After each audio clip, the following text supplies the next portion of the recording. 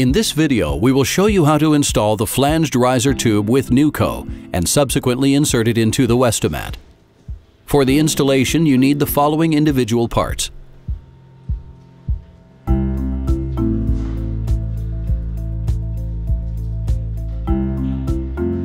Then you can start. First, you apply the silicone glue evenly onto the back of the steel insert. Next, you adhere the seal to the riser tube's steel insert. Weigh down the seal and let it dry. Place the riser tube upright and put on the mica gasket and the steel flange. Now pull the protective sleeve over the riser tube. Then the clamping ring can be put on, and the steel block with guide pipe and pin can be inserted into the existing drilled hole in the riser tube. To stabilize, you place the clamping ring so that the steel block is positioned in the recess of the clamping ring.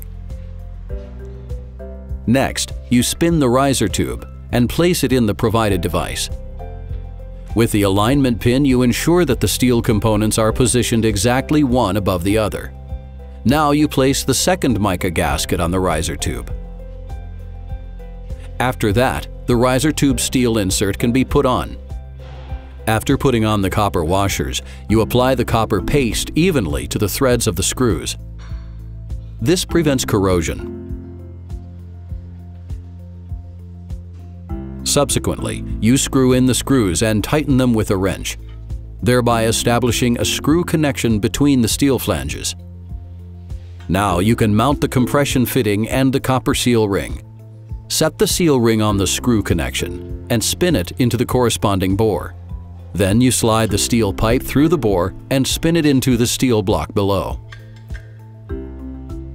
Now you retighten the screws with the torque wrench crosswise.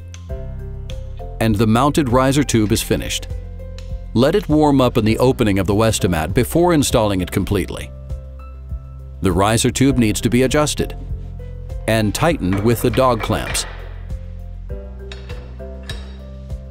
In order to connect the PneuCo pipe with the corresponding supply unit, you insert the quick connection on the plug-in nipple of the PneuCo steel pipe.